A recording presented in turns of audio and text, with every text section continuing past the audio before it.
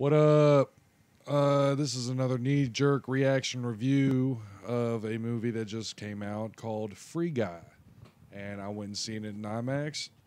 And just a quick reaction to this movie for y'all to let y'all know whether it's worth it or not. I've seen this trailer a million times because we go to the movies so much that I be, I mean, the trailer plays every time for a movie. So it's like, oh my god, is this movie going to be good because I've seen the trailer so many times? Is it going to like flunk or flop to me because I've seen the trailer so many times? But I'm glad to say that it is fucking awesome.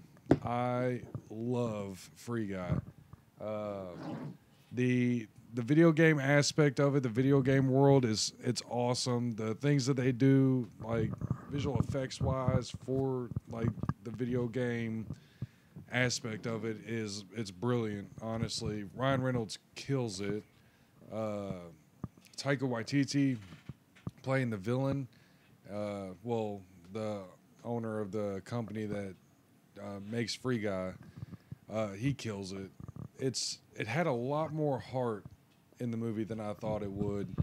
Uh, Overall, it was a great experience. I think anybody that wants to, don't hesitate. Go see Free Guy. You will not be disappointed. The reviews on it are really good right now, and for good reason.